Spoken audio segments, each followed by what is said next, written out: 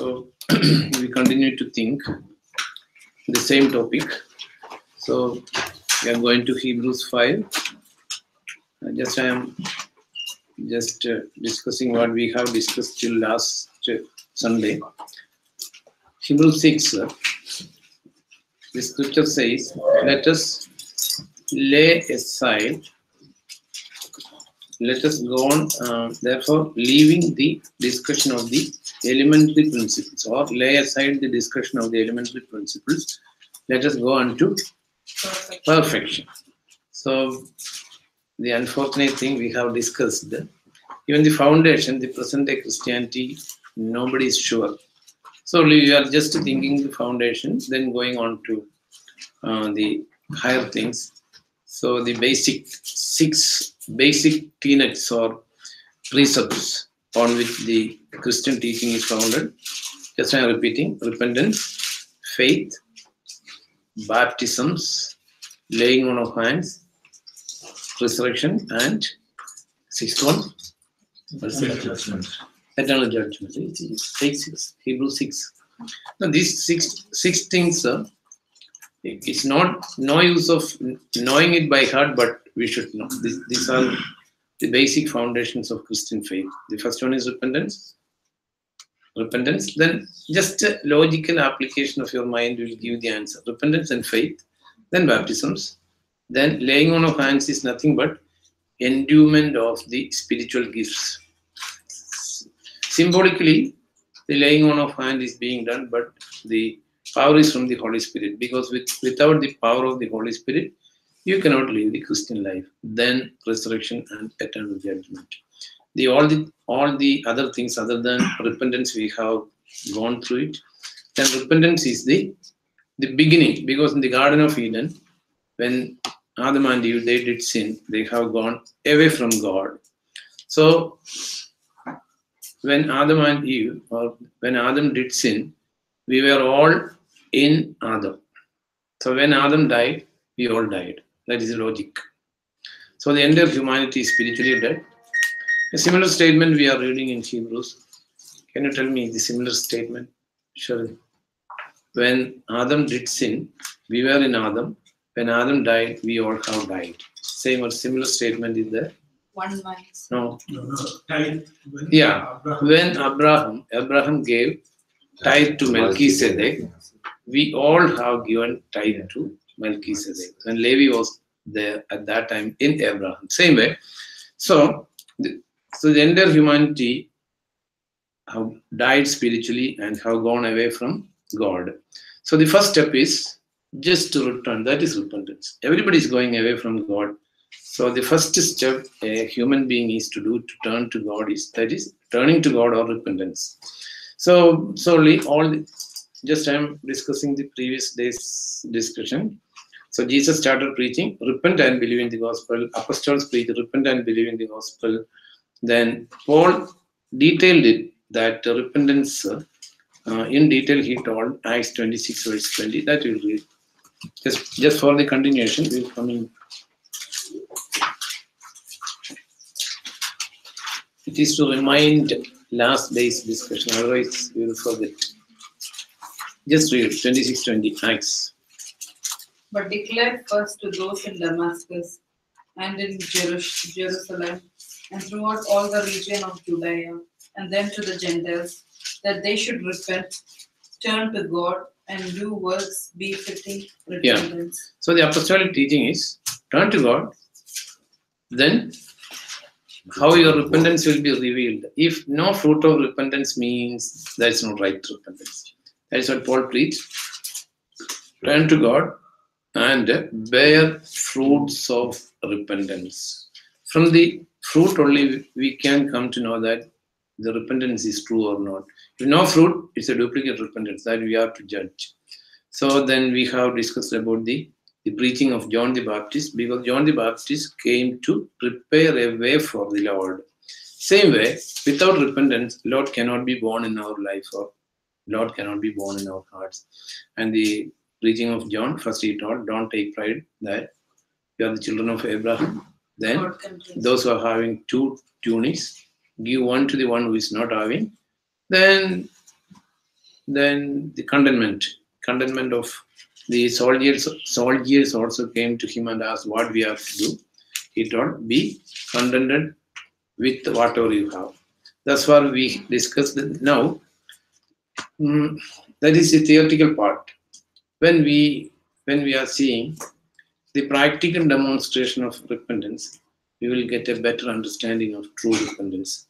Going to Luke chapter 19. We all know it. Luke chapter 19, when we are reading. I'll just read that incident. Then Jesus entered and passed through Jericho. Now behold, there was a man named Zacchaeus, who was a chief tax collector, and he was rich. So he was Zacchaeus was chief tax collector, and he was rich. And he sought to see who Jesus was, but could not because of the crowd, for he was of short stature. So he ran ahead and climbed up into a sycamore tree to see him, for he was going to pass that way. And when Jesus came to the place, he looked up and saw him and said to him, Zacchaeus, make haste and come down, for today I must stay at your house. So he made haste and came down and received him joyfully. But when they saw it, they all complained, saying, he has gone to be a guest with a man who is a sinner. Then Zacchaeus stood and said to the Lord, look, Lord, I give half of my goods to the poor, and if I have taken anything from anyone by false accusation, I restore fourfold. And Jesus said to him, today salvation has come to this house, because he also is a son of Abraham.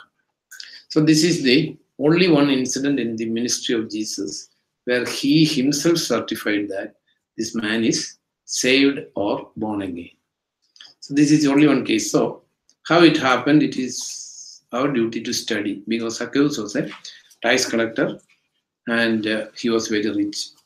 If you are reading all the Gospels, all the four Gospels, we can come to know tax collectors were a very much rejected and a community of sinners. Everybody hates them because they are making money illegally. Everybody knows, by false accusation.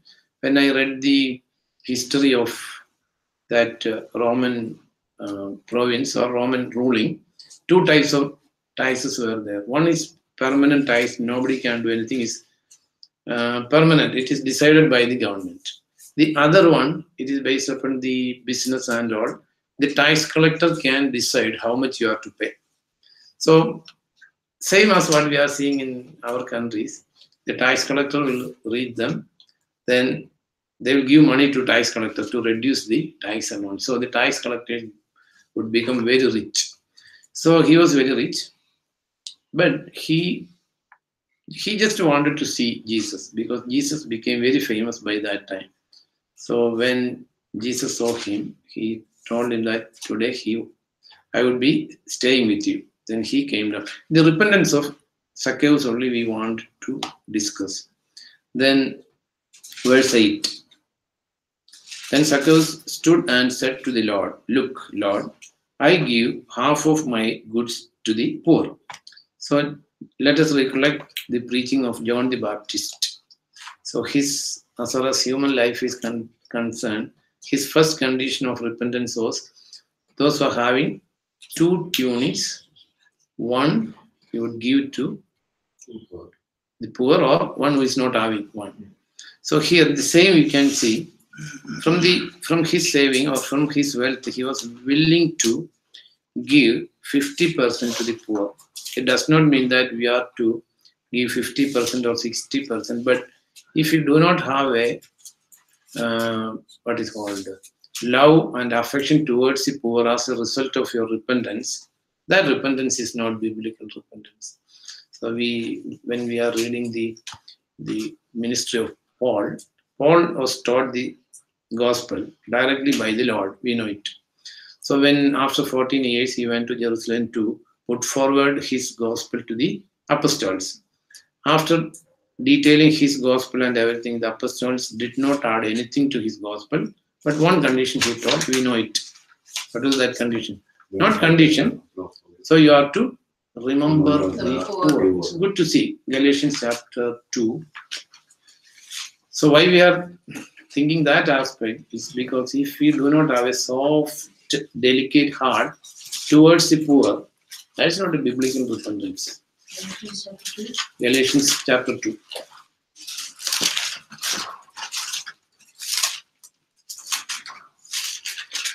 I'm not reading everything. Then after 14 years, I went again to Jerusalem with the Barnabas and also took Titus with me. And I went up by revelation and communicated to them that gospel which I preached among the Gentiles, but privately to those who were of reputation, lest by any means I might run or hard run in vain. Many times we discussed why Paul presented his gospel to the apostles. The reason, if it is not an apostolic gospel, it is of no use. So we have to remember our faith, our teaching, and everything, if it is not conforming to the apostolic doctrine, finally all our faith is going into vain. So it is our duty to check whether our faith is according to apostolic teaching, because it is 2000 years past and many rivers have flown into the Christian ocean. So many unscriptural practices right from the first century. We can see even in first century, lot of false preachers, false teachings. We can see in Jude. Jude is warning about false prophets.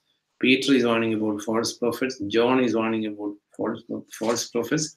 Then Paul is. So in first century itself, all the evil teaching started. Now then think of the present condition after 2000 years. So there is no other way but to filter all unscriptural things from our faith. Otherwise, our faith is going to be in vain.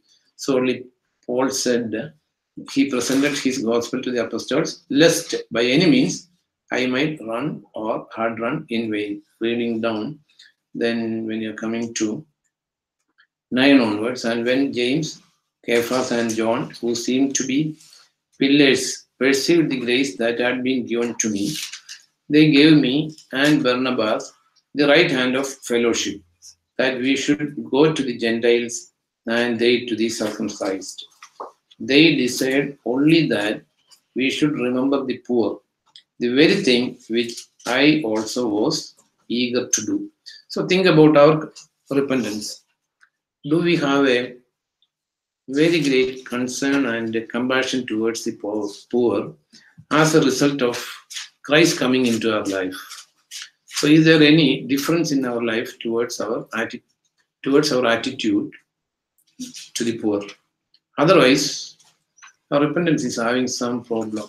So coming back to Luke 19, so the Zacchaeus is telling, I will give half to the poor. See, that's what I'm telling. It is not a rule like 50% you have to give to the poor, nothing. It is according to your goodwill, good gesture, but definitely you should have a compassion towards the poor. So Jesus also, many times he told, so you give to the poor. Is it not? Even on the Sermon on the Mountain, he was telling, you give to the poor. So that was a Christian teaching. So as a sign of repentance, if we do not have any change of attitude towards the poor, that is not a biblical repentance. Then what is the second thing he did? That is also part of the repentance. What is the second thing? Ursula, do you think? First, he decided to give his wealth to the poor.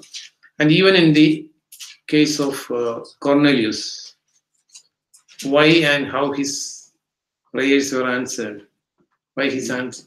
He was giving to poor. Yeah, he was doing two things: giving to the poor and next. No, you recollect. I'm stunned. Giving to the poor. He was a man. No, there is a particular character is given. I'm stunned. So you find out his character. He was giving to the poor and No. Who feared God. Yeah, feared God. Fear God. So fear of God and helping the poor both going in hand. If you are really fearing the God, when somebody who is deprived of the things which you are having, then definitely you will open your heart. That's a sign of repentance. So the second thing Zacchaeus did is, verse 8, Zacchaeus stood and said to the Lord, "Look, Lord, I give half of my goods to the poor, and if I have taken anything from anyone by false accusation, I restore fourfold." So it's not that you have to restore fourfold, but any injustice or any financial malpractice you did before you came to the Lord, you have to restore it. If you are not, say, you are a person, you worked in some government department receiving a lot of bribe, just like the Zacchaeus. He was working for the Roman government, receiving bribe. In that way, only tax collectors are becoming rich. So he decided whatever he illegally possessed in his life, he wanted to pay it back. So if it is called a restitution. Nowadays, the 21st century Christianity, nobody is teaching restitution or to do something to compensate to the sins of the past life. Nobody is preaching. The best thing what people used to do is they will stop doing the evil things. So they used to tell, now I became a new creation. Everything is new. Everything past is gone. So I do not know whatever has happened in my past life. No. Here Zacchaeus is telling, I will restore fourfold. So even in the law, if you are going to Numbers 5, in law also, if you want to get forgiveness, you should have restituted. Numbers 5. Numbers 5, sorry, just I'll tell you. I need to read full.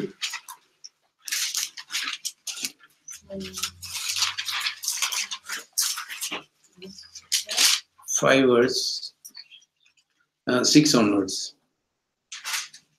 You just read. Speak to the children of Israel. When a man or woman commits any sin that men commit in unfaithfulness against the Lord, and that person is guilty, then he shall confess the sin which he has committed. He shall make restitution for his trespass in full, plus 1/5 of it, and give it to the one he has wronged. But if the man has no relative to whom restitution may be made for the wrong, the restitution for the wrong must go to the Lord, for the priest, in addition to the ram of atonement with which atonement is made for him. Yeah. Read. Every offering of all the holy things of the children of Israel, which they bring to the priest, shall be his. Yeah, so here again the same thing. So speak to the children of Israel, when a man or woman commits any sin that men commit in unfaithfulness against the Lord, and that person is guilty. So just bringing a ram or a goat or bull and killing it or offering as a sacrifice on the altar, it will never remove the sin. The first thing, he should confess his sin. Verse 7, then he shall confess the sin. The first step of repentance is confession. You have to admit that you are guilty. You are confessing. So mere confession cannot remove or cannot bring the forgiveness. That's what Zacchaeus did. That's in New Testament we are seeing Zacchaeus did. So he was willingness to give to the poor, then a desire to restitute the past sins. Here what is written in the law is, he shall confess the sin which he has committed. He shall make restitution for his trespass in full, plus 1/5 of it, and give it to the one he has wronged. Suppose we have stolen some money, means maybe from government or from individual, or we cheated the government in tax or title deed, whatsoever it is. if you have cheated the government for 100 rupees, then when you are paying it back, so inflation and always these things are always there in the society. But God has fixed that 20% extra you have to give. 1/5 means 20%. So if you have cheated somebody or cheated government, whatsoever it is, because if you're cheating government, nobody will come and ask you. So cheating government is less serious or more serious? More serious. Because cheating government is same as cheating God. Cheating individual is human, that is a human being. Because cheating government is same as cheating God, because every government is being instituted by God. So if you are not willing to restitute for your past financial unfaithfulness, so instead of 100, you have to pay back 120. Then confess, restitute, then bring the bull or ram as a sacrifice. Then symbolically your sins will be forgiven. So that was what demanded. Now also, instead of ram, the blood of the Lord, the sacrificial death of the Lord, but you have to first confess, then restitute. Or what are the things? Say certain things we cannot restitute. We misbehaved with your parents in the past life, and by the time you are turning to Lord, they are no more. Then what you can do? You cannot do anything. Is it not? Then you have to ask forgiveness to the Lord. Certain things you cannot restitute. Certain sins you cannot restitute.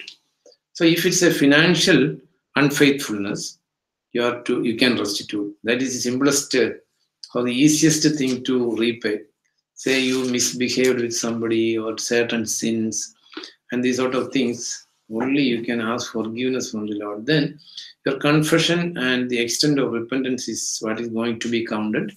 So you have to restitute, confess, restitute. Then now it is not the blood of ram, but the blood of the Lord, his death, the trust, faith in the Lord. So we should know that it is mere confession cannot bring the salvation. You have to repent. The repentance must be according to scripture.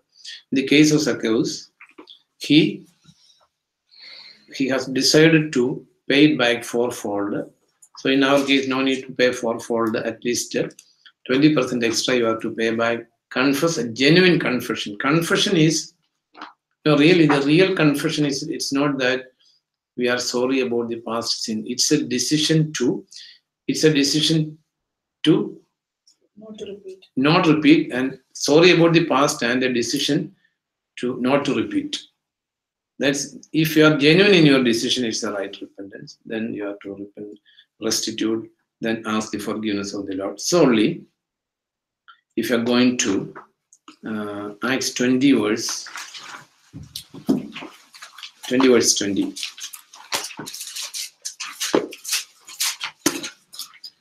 So actually nowadays the faith is preached but not repentance. So read Acts 20 verse 20.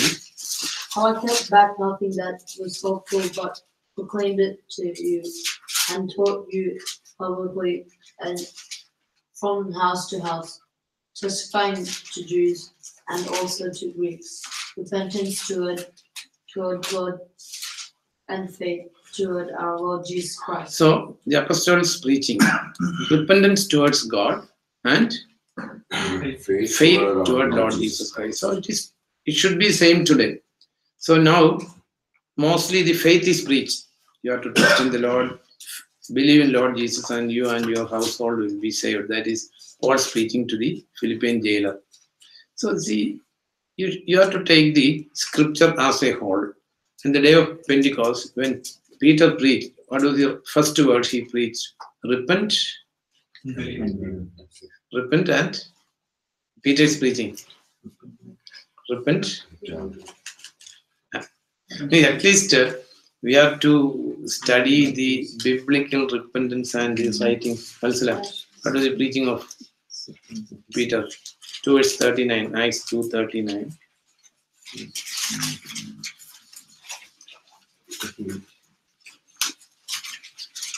38. So at least, see, we have to learn from the scripture and from the scripture only. 2 verse 38, Acts 2:38. Then Peter said to them, Repent and let every one of you be baptized in the name of Jesus Christ for the remission of sins, and you shall receive the gift of the Holy Spirit. Okay, so Peter is preaching because in apostolic time or the biblical time or the according to biblical culture, the baptism became a synonym for faith in Jesus. So it is not the baptism, but it is faith. But according to Bible, actually, what is depicted in the Bible, you cannot separate between faith in Jesus and baptism. So it became a synonym. So when the baptism is mentioned in the Bible, it is faith in Jesus. But now 2000 years passed. Now baptism is not having any connection with the faith in Jesus. It's only an external act. Surely nobody is becoming born again. Just taking baptism, no faith, so nothing is happening inside. But in biblical time, we have to know it. That is biblical concept, but we have to clearly understand. So Peter told, repent. It is same as repent and believe in Jesus, but he used the word repent and take baptism.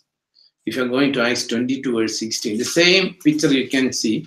So when you're reading it, you should not come to a wrong conclusion. That's what the word is given to us. Acts 22 verse 16 if you're reading. Also some of the disciples from Caesarea went with us and brought with Acts them 22. 16. And now, why are you waiting? Yeah. Arise and be baptized.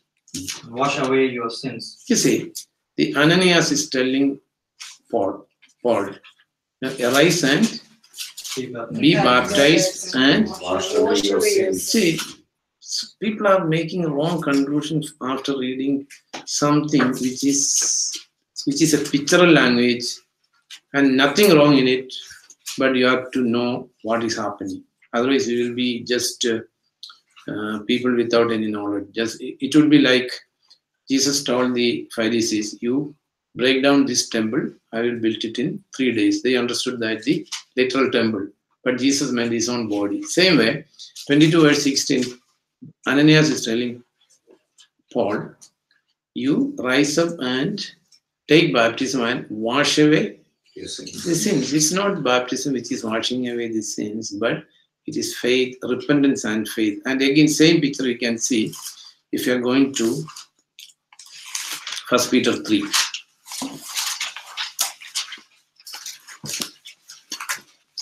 So when we are reading this sort of paragraphs and passages, we have to understand it accurately.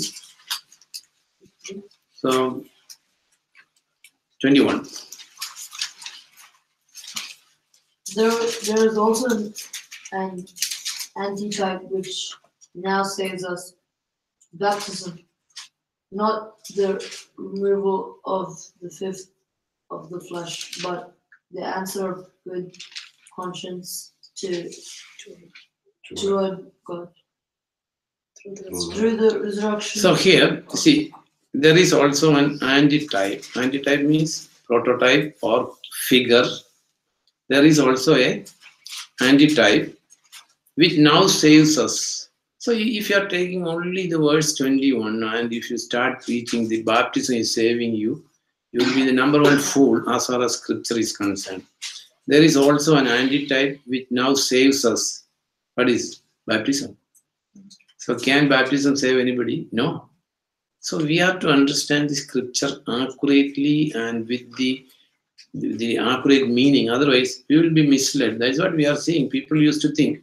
So from our experience, we can say from our conversation with many people of the churches where the salvation is taught, they are thinking that they are saved because they have taken baptism. That means none of them is saved. None of them is born again. Only when they are standing in front of the judgment seat of the Lord, then only they would come to know that they have never received salvation. So the baptism is an antitype or prototype of some reality. The reality is faith in Jesus. That is what is written. There is also an antitype which now saves us, baptism, not the removal of the filth of the flesh, but the answer of a Good conscience. good conscience. All Malayalam translations are wrong. It is the answer of a Good conscience. good conscience. If you are going to Malayalam translation, it's written. It is the no. What is the word?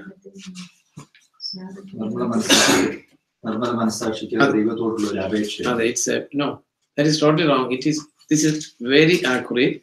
It is the answer of a. It is the answer of a Good conscience. So how can you clean your conscience? How can you clear your conscience? Shradin, can you tell accurately from I'm giving you a clue? The answer must be from Hebrews. How can you clear your conscience? Once, can you tell me? The baptism is the answer of a good conscience. No human being is having good conscience because Adamic race all with the evil heart and bad conscience. Baptism should come as an answer of a good conscience. Then it is our duty to find out how you can make your conscience clear or good. So, but it's the answer of a good conscience toward God through the resurrection of Jesus Christ. So, it is through the resurrection of Jesus Christ, and if your conscience is not clear, the baptism is invalid and it's not having any value. The clearing of the conscience only saves you or justifying you. Then how can you clear your conscience? Ranjit, can you tell? From Hebrews. Jijo. You go to Hebrews 9 verse 14. So we should know it. See, without knowing the theory, you cannot practice accurately. Hebrews 9:14.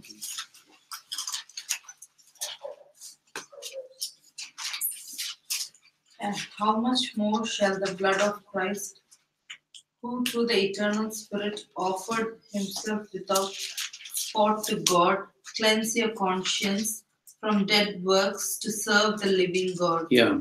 How much more shall the blood of Christ, means it is written before that, it is written that the animal sacrifices and sprinkling of the ash, these sort of things.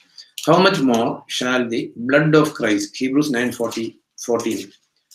How much more shall the blood of Christ, who through the eternal Spirit, that is the Holy Spirit, offered himself without spot to God, cleanse your conscience from dead works to serve the living God. So, if your conscience is not cleansed, you cannot serve the living God. And the conscience is cleansed not because of baptism, but because of the blood of Christ. Blood of Christ means it is not the literal blood. It is his death. So many people used to think that the blood of Christ saves.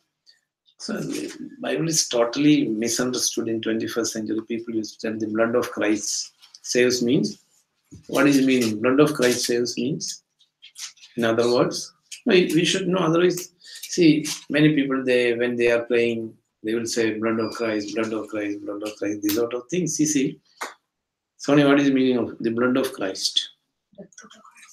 Yeah, death of Christ. So the death, if you are reading the same Hebrews 9 verse 16, for where there is a testament, there must also of necessity be the death of the testator. For a testament is in force after men are dead, since it has no power at all while the testator lives. So the New Testament is established by the death of Jesus. So the blood of Jesus means it's the death of Jesus. So here it is written, our conscience is being cleansed by the blood of Jesus, means by the death of Jesus. He became a substitutional death for our sins. He became a sacrifice in place of us. He died in our place. In that way, we are redeemed, or our conscience became cleansed to serve the Lord. And baptism is the answer of the good conscience. So if you are taking baptism without your conscience is being cleansed, that baptism is having zero value. Not zero value, some negative value is there, because you are bringing the Son of God to disgrace through your life. You cannot say it is zero value. It is having definitely it is having a negative impact because you are mocking the Son of Man in front of the world. That's a very serious crime. You cannot take it lightly. So again, baptism again, it is not the removal of the bodily filth, but it is the no. You should not misunderstand the terminology. It is the answer of a good conscience. So it is the answer of a good conscience. So when Peter preached, he told, repent and take baptism in the name of Jesus. There again, see, lot of controversies in the Bible.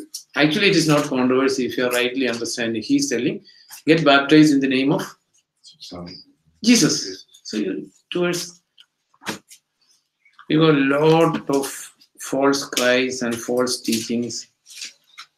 You read towards 13, once more you read. Repent and let every one of you be baptized in the name of Jesus Christ for the remission of sins. See, from that word, one cult developed. You know which is that? No. So, not Baptist. So, Jesus' name, there is a cult, Jesus' name, because their baptism is not in the triune God. They are baptizing in the name of Jesus. Whereas, don't you know about it? There's a cult called Jesus. Yeah.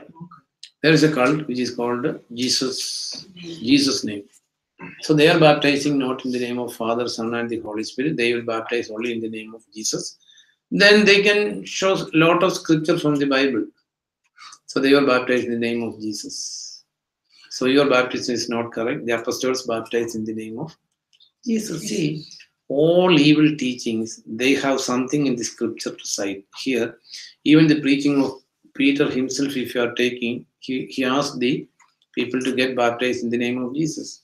But they are forgetting the commandment of the Lord himself. The great commission of the Lord, if you are going to Matthew 28, you have to remember it. That's what I'm telling. If you are reading Bible with a good heart, you will never be misled.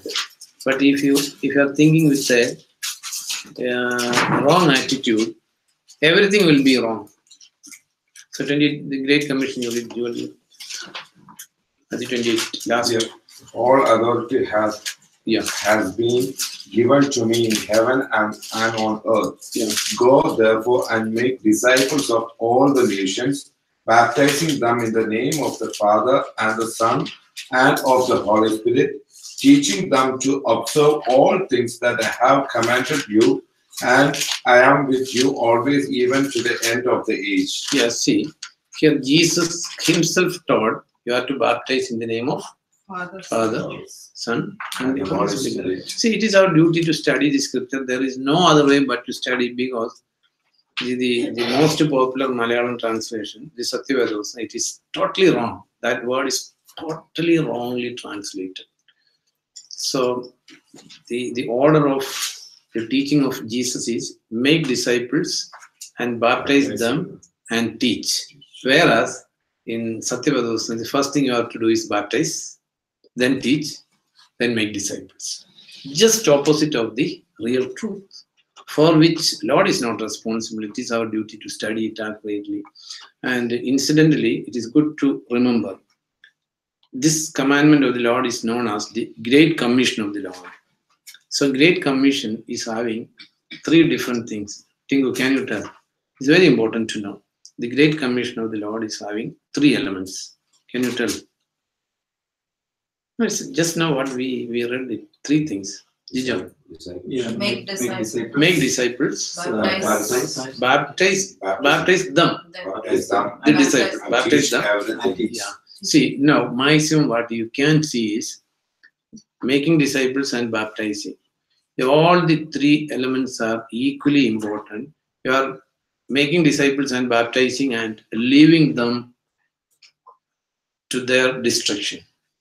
But Jesus himself told, and teach them to observe. Teach them to observe. All things. All. He underlined the word all.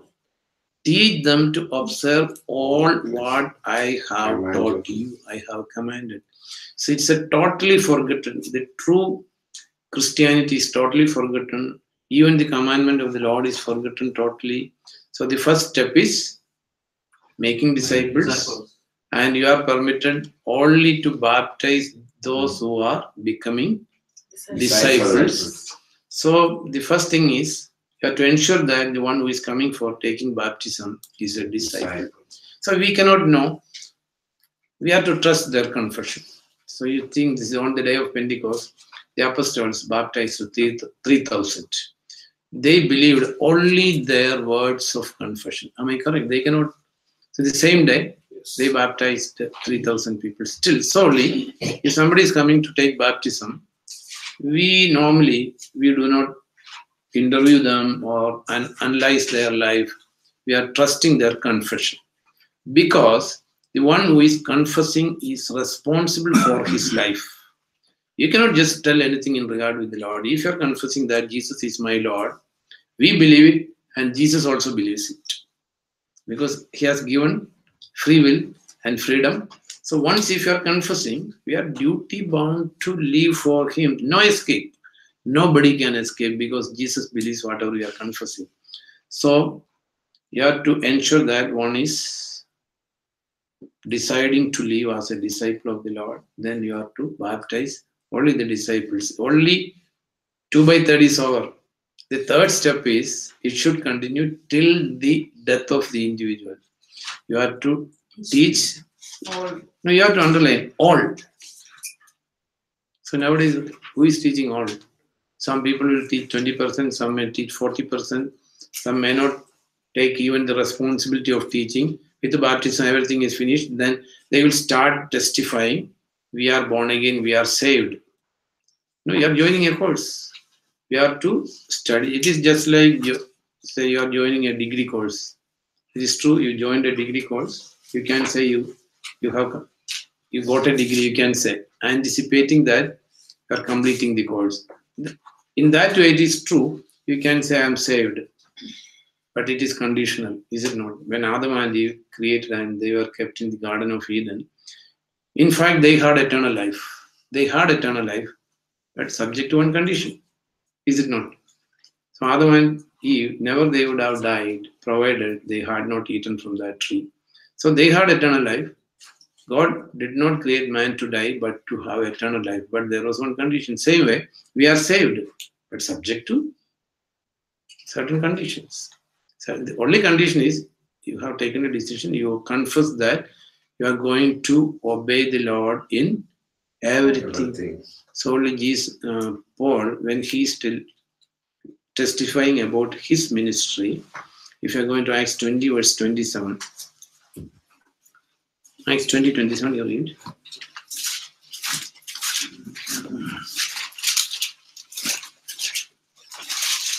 For I have not shunned to declare to you the whole counsel of God. Yeah, see, so we have to consider why he made a statement like that.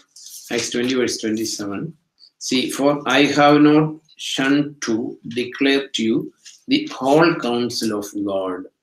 So from that we can understand the first century Christianity. There were still people who were not proclaiming the whole counsel of God. So Paul is telling, I have never shunned or kept back the whole counsel of God from you.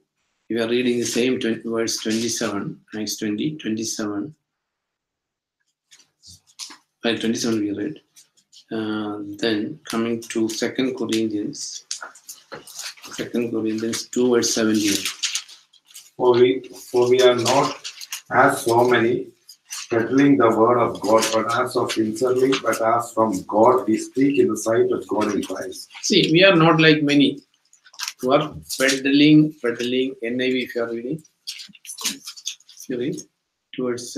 Unlike so many, we do not peddle the word of Peddle, God. same word is your peddle, then Just yeah. Some translations would, we are not like hucksters. Huckster means, Tingo, you know what is the meaning of huckster? Huckster is somebody who selling the things. So selling for profit. Paul is telling, we are not some people who are selling the word of God for profit. We can see in 21st century, it is the ultimate evil. See how many people they are becoming billionaires, millionaires by selling the word of God or using the name of the Lord.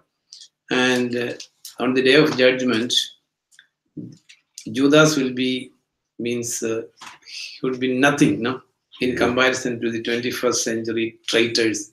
Judas, poor man, he got only 30 silver coins. Now 30 billion people are making, 30 million people are making. See, Paul is telling we are not like many others or hucksters. So even in first century, there are people who are making money using the name of the Lord. Again, if you are going to 2 Corinthians 4, the starting. Therefore, since we have this ministry, as we have received mercy, we do not lose heart. Yeah, read. But we have renounced the hidden things of shame, not walking in craftiness, not handling the word of God deceitfully, but by manifestation of the truth, commanding ourselves to every man's conscience in the sight of God. Yeah, see, just you have to read it. 2 Corinthians 4, verse 2. But we have renounced the hidden things of shame. See, making profit out of the scripture or using the name of the Lord, if you are making money, it's a shameful thing. But in 21st century, nobody is ashamed of it. And many people are feeling proud about it, making money, becoming rich. And when they are starting the ministry, they were poor. After some time, they are becoming rich. Then they will say, God blessed. Then what happened to Paul? Paul was rich when he entered in the ministry, but after so many years, he was telling, now I do not have anything. I missed everything. I lost everything for the sake of the Lord. But now, the opposite of the original truth is being preached. People are becoming rich. No, you can become rich by job or business. It's nothing wrong. But using the name of the Lord, if you are becoming rich, you are a huckster. So it is written, we have renounced the hidden things of shame, not walking in craftiness, nor, this is important, nor handling the word of God deceitfully, but by manifestation of the truth, commanding ourselves to every man's conscience in the sight of God. They had a good conscience. Their conscience was cleansed by the blood of the Lord. They were incapable of doing anything against their conscience. So if, as born-again people, are we sincere to our conscience? Are we sensitive to our conscience? If you are neglecting your own conscience, what will happen? What would happen? If you are neglecting your own conscience, what will happen if you are neglecting your own conscience? Find God.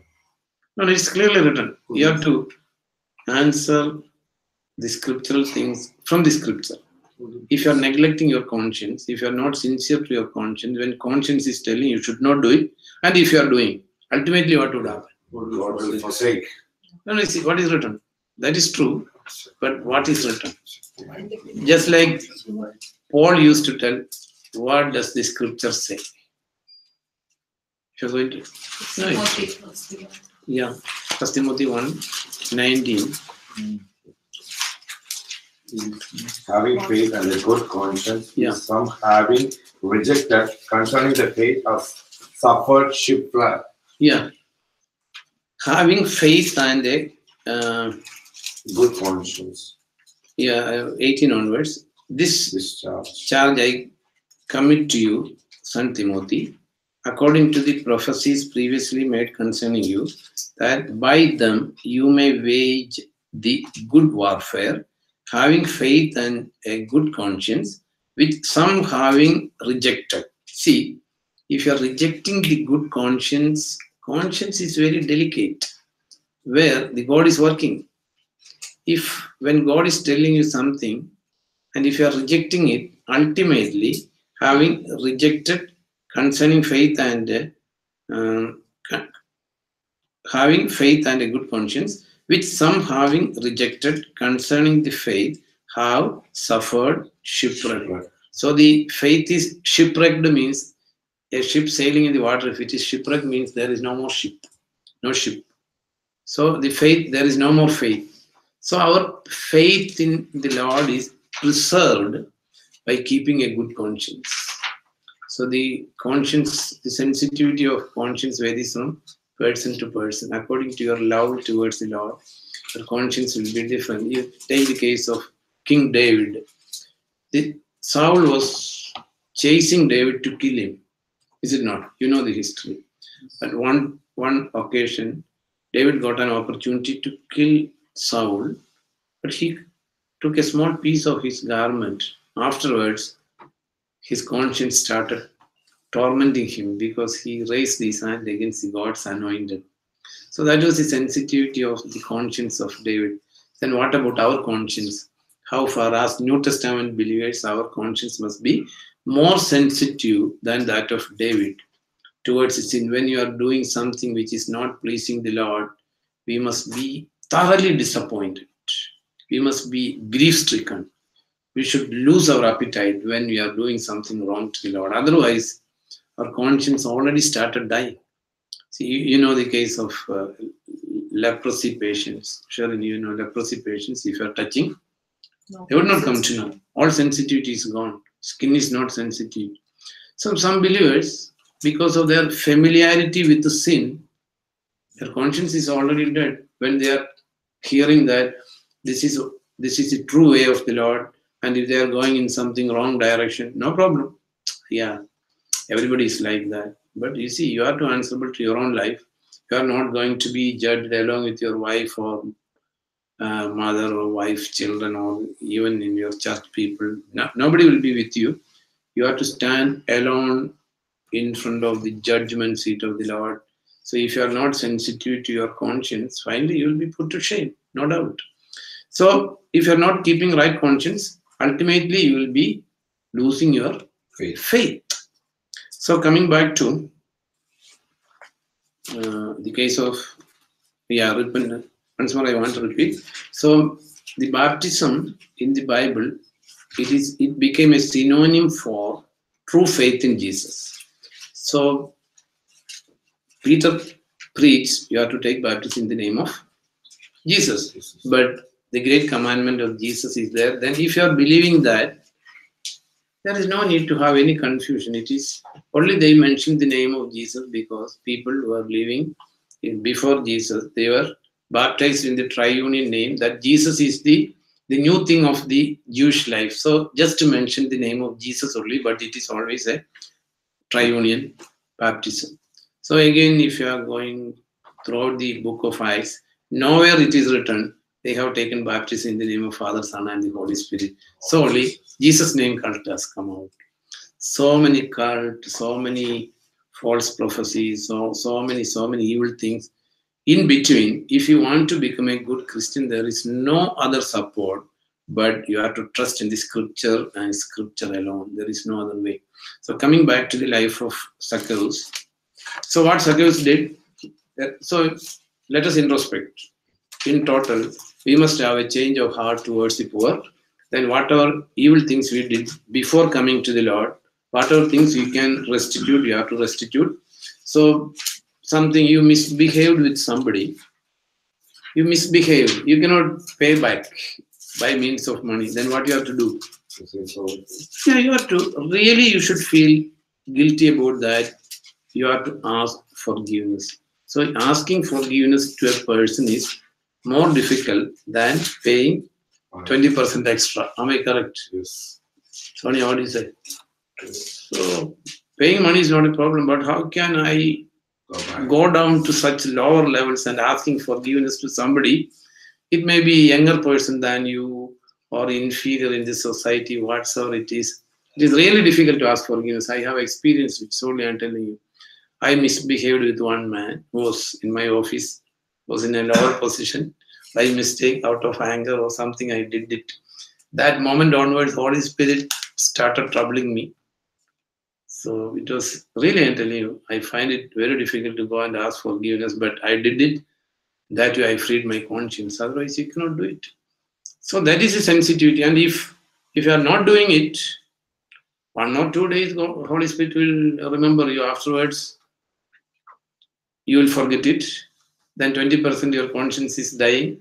Another occasion, again, if you are not obeying the Holy Spirit, and within within a course of time, within a short period of time, your conscience will die, and ultimately it will lead to the death of your faith, or the faith will be destroyed. And many people who are the so-called born-again people of the 21st century, there is no conscience, no sensitivity. They do not bother. You see how people are raising their fund. They will say it is to propagate the gospel. That is only a coverage, just like Judas told. You could have sold it for 3,000 dinars and you could have given to the poor. But what was his real aim? If money is coming to the treasury boys, he can take. Same way, people are telling it is for evangelization in Gujarat or India or Nepal. They will raise fund, and ultimately they are becoming rich. Maybe 10% they are using in the field, but the major part they will eat. So the conscience is very important. Then don't forget the 3-element Great Commission. Make disciples, baptize them in the name of Father, Son, and the Holy Spirit. Then teach. If not teaching, it is totally you are disobeying the commandment of the Lord. You have to teach. And again, the word all is very important. As far as law is concerned, we know it. Those who are not following all the commandments, they are under curse. Because nobody is totally disobeying the commandments. So there the important thing is all. And unfortunately, we have discussed in none of the Malayalam translations, they have the word all regarding the law. See, the people when they are translating, they do not know even the elementary truth. You cannot blame, because the people who are translating these things, they do not have any connection with the Lord. So making a lot of mistakes. Those who are reading, they are also making mistakes. See, there is no guarantee from God to ensure the quality of the translation. Only the original writings, it is inspired by the Holy Spirit, but no translation is recommended by God. It is our duty to study and find out the meaning. So if you are not going to a church where the whole counsel of Lord is taught, you are going to destroy yourself. You cannot blame any church or anything. It is your duty to ensure that you are abiding in the whole counsel of the Lord. So, even in the law, I'm just repeating the things. Even in the law, if you are doing something wrong, you have to first confess, restitute, then sacrifice the wrong. Same way now also, we have to confess whatever restitution is possible. We are asking forgiveness. You have to ask forgiveness. And if monetary things, you have to do the monetary compensation. Then you have to trust in the death of the Lord. Then your sins will be forgiven. Otherwise, not. Because why I'm telling it again and again, 21st century, nobody is teaching these things, but the word of the God is remaining unchanged. Heaven and earth will pass away, but my words will stand forever. So coming to the Luke chapter 19.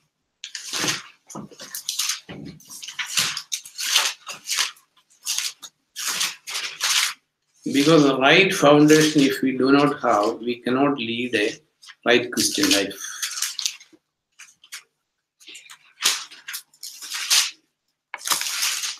Verse 8, the Zacchaeus stood and said to the Lord, "Look, Lord, I give half of my goods to the poor, and if I have taken anything from anyone by false accusation, I restore fourfold."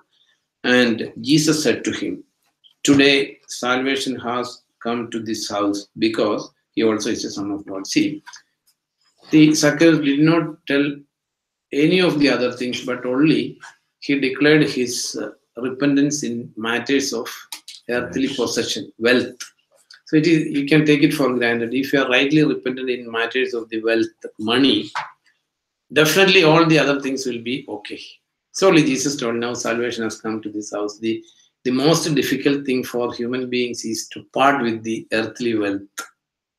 So only Jesus told, see, almost 50% of the teachings of the Lord is in regard with wealth and money. He told, see, you cannot serve both Lord and Mammon. So if you are not serving Mammon, definitely you will serve the Lord. So if you are serving Mammon, you cannot serve Lord. So Zacchaeus declared his decisions in regard with wealth. Then Jesus, because Jesus was sure that he is going to become all right. So he certified that salvation has come to this house. And then on another occasion, see, we have to know how the things are going on. If you are going to Matthew chapter 19,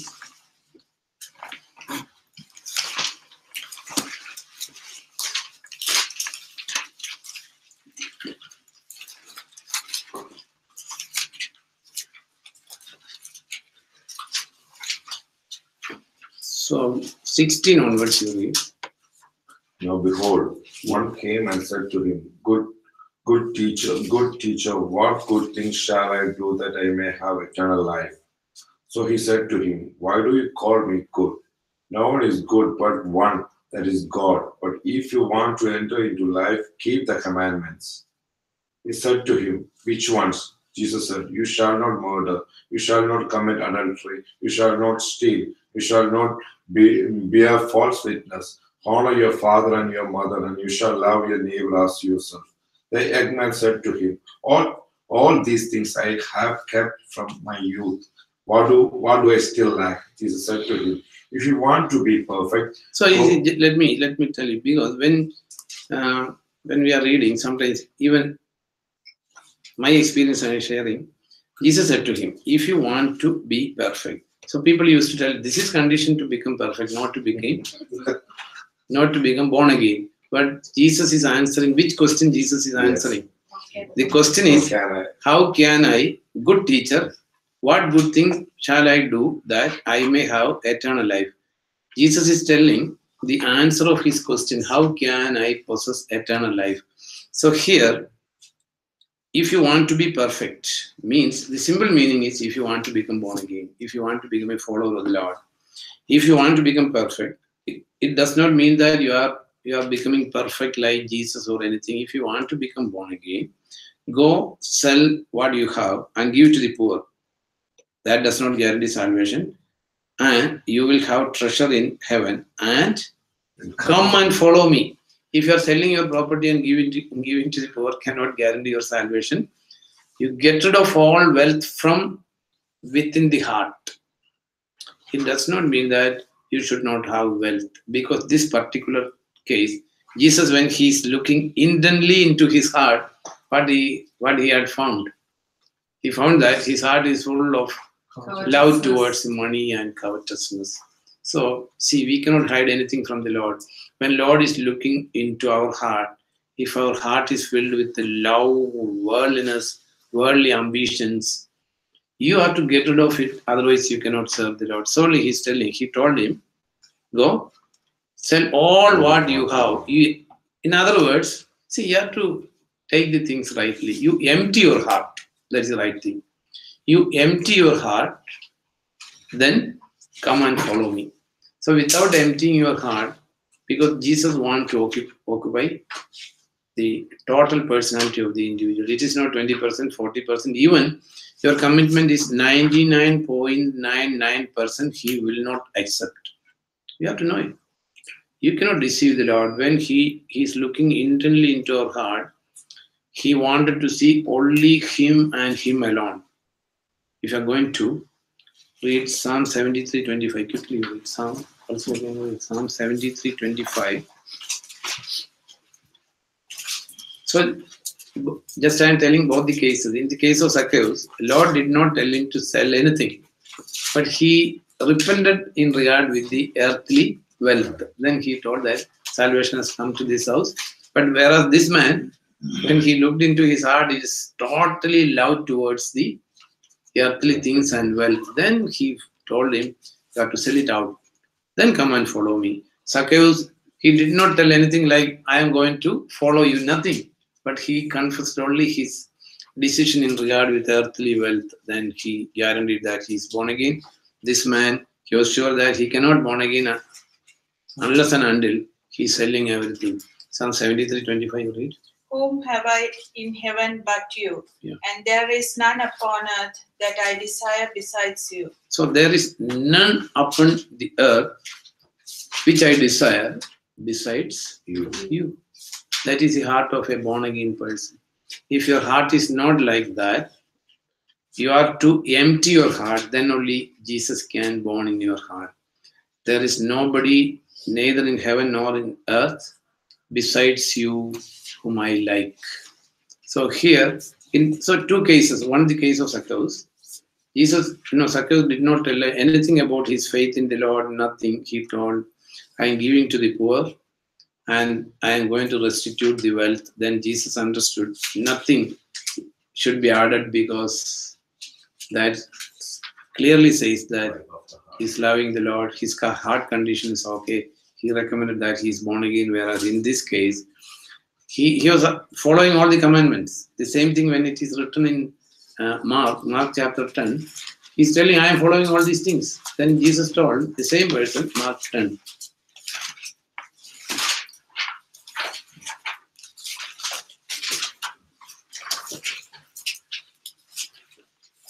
Just 21 onwards. Then Jesus, looking at him, loved him. You read from 18 onwards. So Jesus said to him, why do you call me good? No one is good but one, that is God.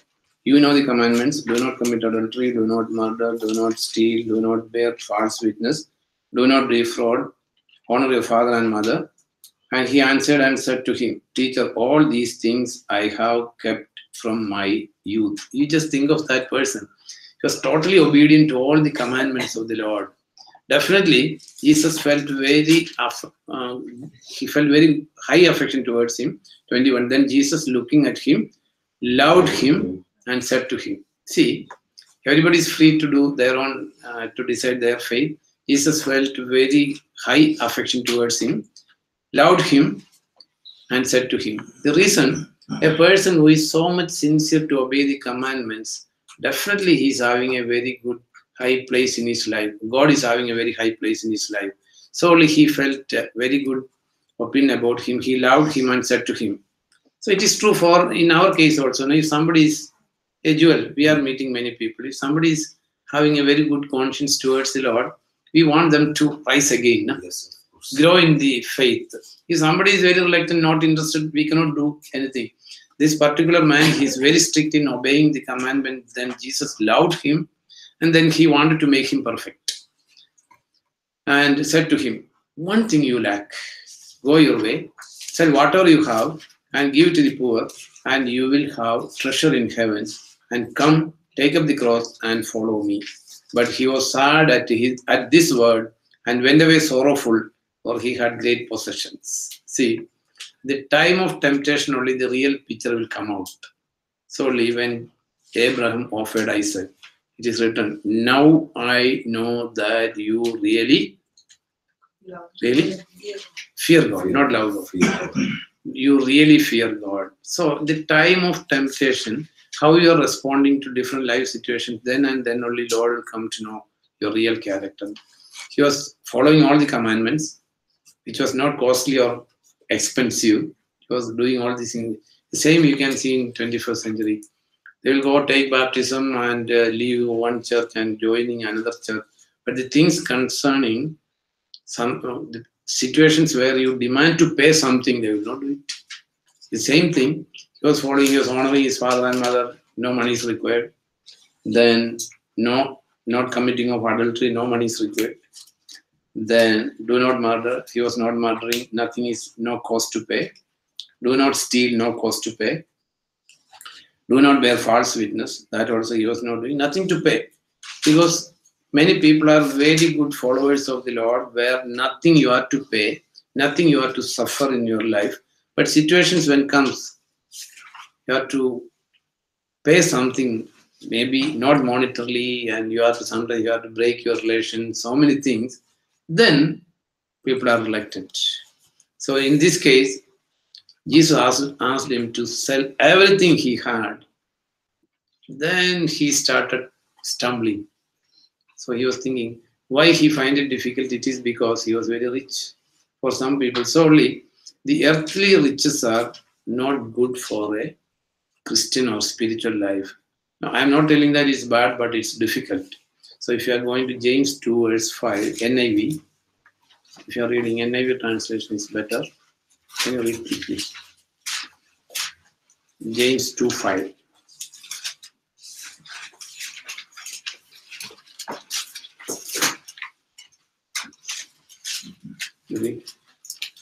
Listen, my dear brothers, has not God chosen those who are poor in the eyes of the world to be rich in faith and to inherit the kingdom of the promise, those who love Him? Yeah, it's only you read from this one. Listen, my beloved brethren, has God not chosen the poor of this world to be rich in faith and heirs of the kingdom which He promised to those who love Him? So this NIV is giving more elaborate meaning. Once more you read loudly. Listen, my dear brothers, has not God chosen those who are poor in the eyes Has not God chosen those who are poor in the sight of the world, but rich? rich in faith and to inherit the kingdom He promised those who love Him? Yeah. See, if you want to become rich in faith, I cannot say that the rich people cannot become rich in faith, but it's a general principle what you are seeing in the world. Has not God chosen the poor people of the world to be rich in faith and going to inherit the kingdom which is promised? But unfortunately, the believers wanted to become rich. See, I cannot say you cannot become rich in faith if you are rich, but Jesus himself told it is not good to be rich to become a good Christian. Has not God chosen the poor people of the world to be rich in faith? So here you are seeing this man, when he was asked to sell everything he had, he, instead of selling the earthly wealth or leaving the earthly wealth, he left Jesus. So you think about our life. Are we willing to forsake everything for the sake of the Lord, or we are not willing to forsake anything of this world and wanted to possess the earthly things and forsaking the Lord? See, you cannot serve both Lord and Mammon. This particular man is totally the diametrically opposite of Zacchaeus. So the real salvation involves giving to the poor. Giving to the poor, it means you are not loving your own possessions. It does not mean that you are giving 50% or 60% or tithing, nothing. You are not loving the earthly wealth and you are willing to give to the needy people. And whatever happened in your past life, you are willing to compensate. Then you must be come and follow, bearing the daily cross. Then you will be saved. So the real repentance, the example given is the case of Zacchaeus, and it is related to the earthly wealth. And again, and Paul. One more word I want to discuss. 2 Corinthians 8 verse 8. When Paul asked the Corinthians to give money to help the poor, he's citing the example of Macedonians, and he's telling 8 verse 8. You read. I speak not by commandment, Yeah. but I am testing the sincerity of your love by the diligence of others. Yeah, he's telling how your love towards the Lord can be examined or tested. We should know it. Once you have to know it. Your love towards the Lord is tested by your love towards the wealth. Your love towards the Lord is tested by your love towards the earthly wealth. If you are willing to forsake your earthly wealth for the sake of the Lord, you are loving the Lord. If you are miser, you are loving the money and the earthly things, you are not loving the Lord. So Paul is rightly telling, he's asking the Corinthians to give money to help the poor, and he's telling, thereby I am testing the sincerity of your love. So you think about our life, how much we are loving money and how much we are loving the Lord. If you want to accumulate wealth in this world, you are not loving the Lord. That is biblical standard. So let us not love the world and things in the world. And Jesus is our provider. He will look us after. And if you are seeking his kingdom and his righteousness, all your physical worldly needs will be met. I'm giving my testimony after leaving for the Lord 34 years. And never I planned anything for the future. But as on today, I can faithfully say all my physical needs were met by the Lord. Almost all occasions, miraculously. If Lord is faithful to me, Lord is not a respecter of persons. Definitely, I can guarantee each and every one of you, he will be faithful to you if you are seeking his kingdom and his righteousness first, and telling my testimony to the best of my faith. It may be wrong, but I'm telling you the wrong. to the utmost sincerity of my conscience, I am seeking his kingdom and his righteousness first. And the one who is seeking his kingdom and his righteousness first, he will never put such a person to shame. By all means, he will look us after. So we can be confident. With the confidence, let us say, the Lord is our helper, who can be against us. We'll sing a song and we'll play. Song number 16. Song number 16, 1-6.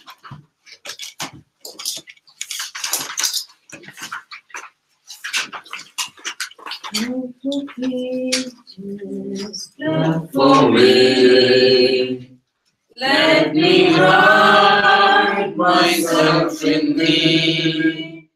Let the water and the blood from thy riverside bestow.